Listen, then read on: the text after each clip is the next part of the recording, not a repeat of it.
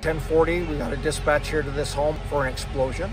First units on scene were here within 4 minutes. Here at the home that we had the main window of the home blown out. There were 5 occupants of the home, 2 adults, 3 children. Upon arrival, we just found the window that was blown out. Only injury was to him. He had some singed hair, some on his arm, some on his face.